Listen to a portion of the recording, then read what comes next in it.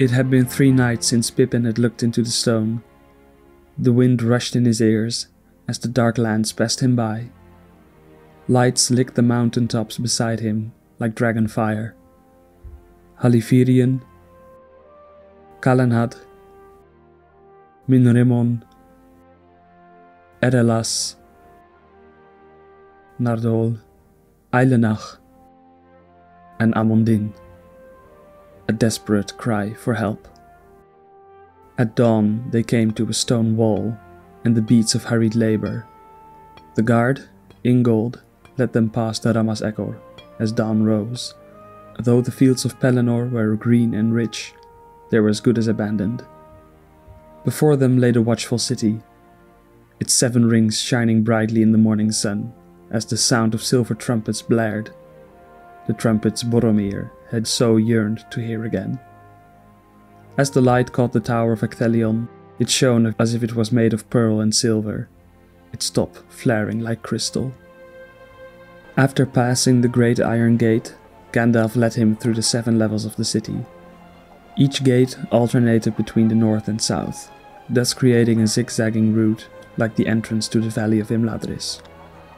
Except for the first level, the city was cleaved in 2 by a great bastion of stone jutting out like the prow of a mighty ship. The citadel was reached through a lamplit slope, which entered into the court of the fountain. The guards of the gate were robed in black and wore high crowned helmets adorned with white wings of seabirds. They gleamed in the sun, for they were made of mithril. Upon their black surcoats a blossoming white tree was embroidered. It was these guards that gently led Shadowfax to the high stables at the 6th level. No horses were allowed in the citadel. In the court a sweet fountain played in the morning sun, surrounded by a sward of green. Its froth leapt up into the branches of a great, though dead, white tree, the 3rd descendant of the white tree that Isildur once bore from Numenor, from which the droplets sadly fell back into the fountain. A far descendant of silver Telperion, whose fruit still sheds light on the world during the dark hours of night, as the moon. Gandalf warned Pippin of Lord Denethor as they walked through a paved passage into the Tower of Ithilien. The tall, polished metal door was opened silently, and Pippin looked into the great hall.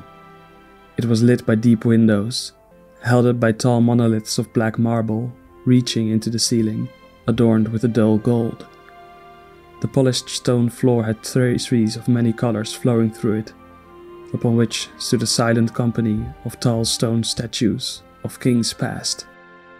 At the far end stood a dais of many steps, set with a high throne under a canopy of marble shaped like a crowned helmet. Behind the empty throne, an image of a flowering tree was carved and set with gems. Below the throne stood a black stone chair, whose occupant would now question Pippin for over an hour.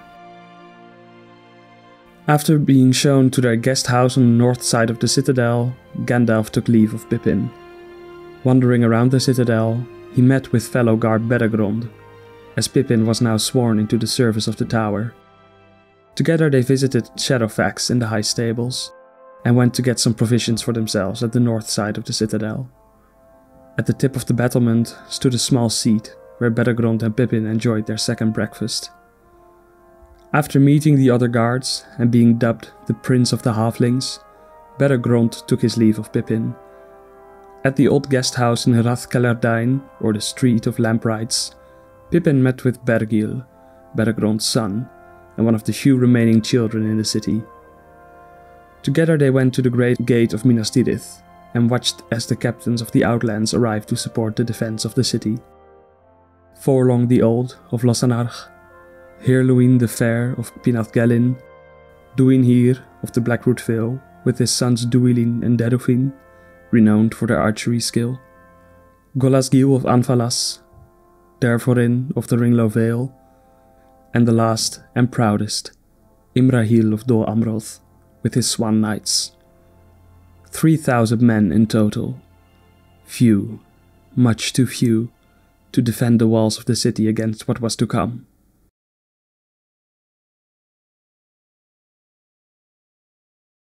The Lord of the Rings Online, or LOTRO, is an MMORPG released in 2007, and it remains, in my humble opinion, one of the best adaptations of Tolkien's world. In this video, I will try to show you the hidden or not so hidden details that make the world of LOTRO so immersive and lively. While Aragorn's fleet is rushing up the Anduin, the stage is being set for one of the greatest battles of the Third Age. Both Gandalf and the player character are desperately searching for Captain Faramir, the only member of the line of stewards that can be trusted with the defense of the city. Canonically, the time between the taking of the Pelargir and the Battle of the Pelennor Fields is only 2 days, so the game has your character cover a lot of ground in a small amount of time to be able to witness all of it. We begin in southern Ithilien, where we search for Faramir, while the Morgul host silently moves between the trees.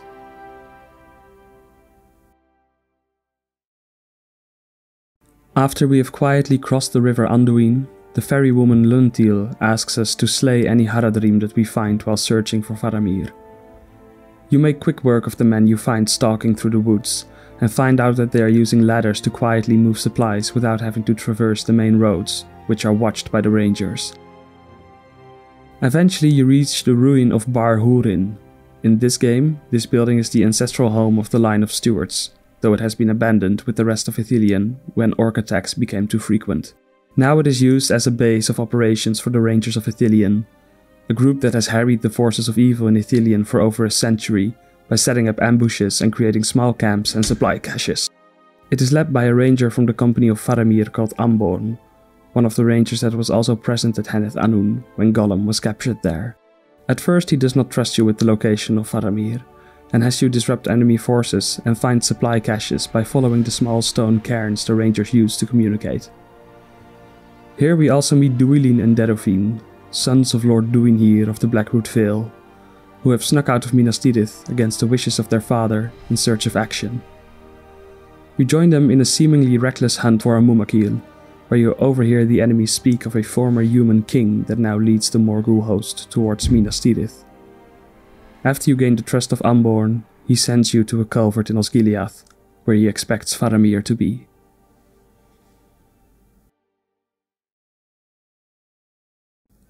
At the culvert we meet Damrod and Mablung, another pair of Faramir's rangers mentioned in the books. Faramir himself has been lost, and you need to enter the city to search for him. What you find is an absolute horror. Wooden bridges have been built across the Anduin, as the great stone bridge of the city had been broken by Boromir and Faramir a year earlier. Now, trolls and siege weapons traverse the flowing water. On the far bank, wooden rafts are being built to transport the great legions of Sauron. Any soldiers that get captured in the city are horribly killed. Some get thrown off of great heights, like the once beautiful Dome of Stars, falling to their deaths. Others are tortured before they are beheaded and their bodies are burned. Prisoners watch as the heads of their companions are stowed away for some cruel plot, while their bodies burn.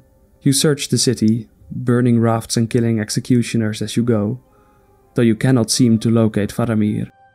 You do find a missive detailing a massive siege weapon hidden within the city.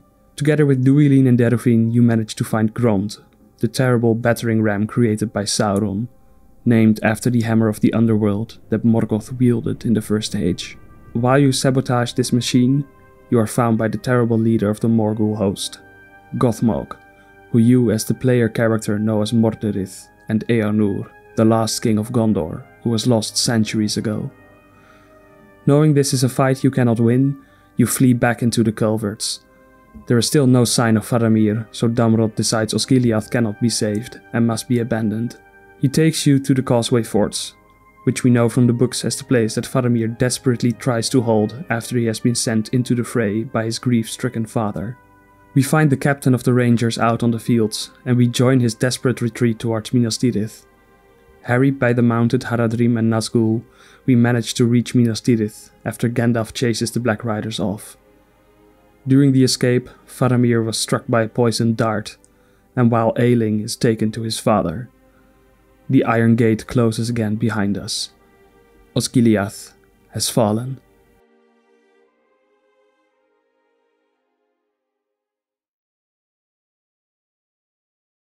Safely within the walls of the White City, there is a moment of calm before the storm breaks loose. You slowly make your way up through the rings of the city, learning the passwords at each gate. After a long road up the levels, you reach the citadel and the White Tree yourself. A fun little tidbit is that the White Tree in LOTRO is modelled after a real tree called Laocoon, a tree at Oxford University, which J.R.R. Tolkien was very fond of. Near the Tower of Ithilien we meet Beregond with his brother Iorlas.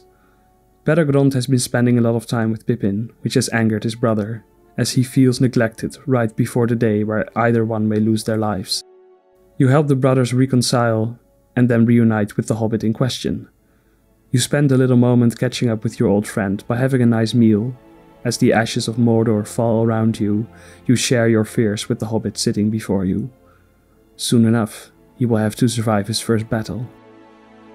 We also catch up with Darufin and Duilin, who are scolded by their father for leaving the city. However, his anger cools upon finding out that his sons found weak spots on the Mumakil for their archers to aim at, which they start practicing with their father. After running some errands for members of the city council, who are in the Dome of the Sun, a building that contains all banners of each fiefdom and a cool Minas Tirith miniature, you are sent to the Ramas Ekor to check on the restoration works. There we meet the gate guards Ingold and Turgon, and learn of a second force of Easterlings that is coming across the river island of Caer Andros. After informing Imrahil of this second force, Gandalf takes you to the archives of the city, the same ones where he found the account of Isildur when the ring was still in the Shire. There he explains that the terrible captain Gothmog will likely take the throne of Gondor if he wins the siege, for he is the last king of Gondor, Eärnur. Thus, a challenger has appeared for Aragorn's kingship. After you are freed from the archives, you are immediately taken to the Tower of Ithilien, as Lord Denethor requests your presence. Deep within the tower, Denethor reveals to you the Anor stone that is kept there. It is one of the 7 Palantiri. Through this stone we see that the messenger who was supposed to request the aid of Rohan has perished along his path, and that Frodo seems to be captured in a dark tower somewhere in Mordor. And thus, all hope of any victory over Sauron seems lost. As the last of our light slips away, the siege begins.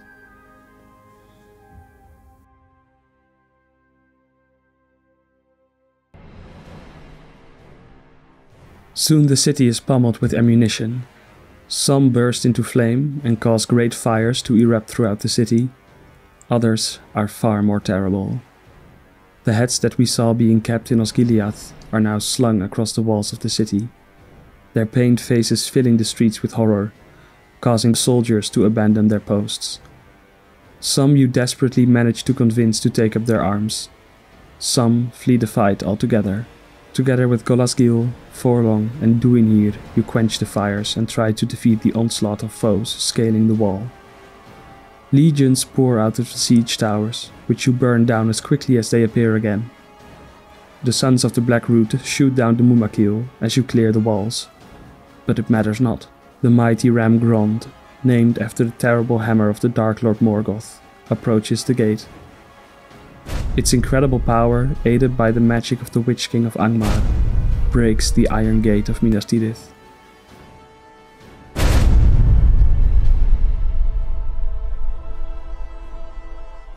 In walks the Witch King, in his invisible yet burning visage, smelling the fear of the men of the city. As dawn approaches, Gandalf confronts the Witch King. But he fails and perishes. While Imrahil and the Sons of the Black Root fall around you, you are captured and brought to the citadel. There you make your stand, together with Denethor the Steward, but he too is slain.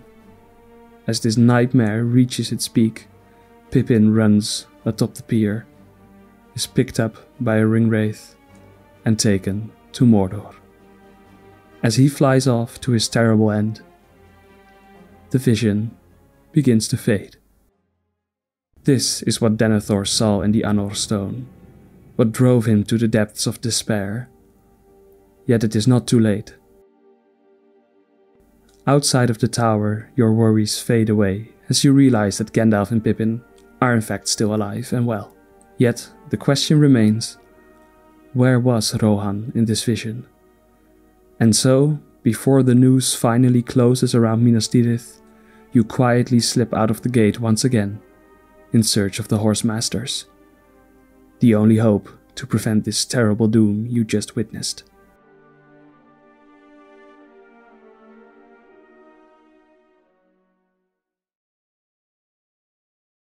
Thanks for watching this video. Though Minas Tirith certainly has its majesty, it is one of the most flawed regions in the game in my opinion. While the gate layout is accurate, it makes traversing the city a true nightmare. This is made even worse by the terrible performance of the game in this area. Everything has trouble loading as you move throughout the city. The first chapter of The Return of the King, where Pippin explores the White City with Beregond and Bergil, is actually one of my favorites in the books however, and I do really like that there are a lot of characters and details from this chapter present in the city. I hope I have done it justice with my interpretation at the beginning, and in the next video we will join the Ride of the Rohirrim in what is perhaps my favorite area in all of Gondor.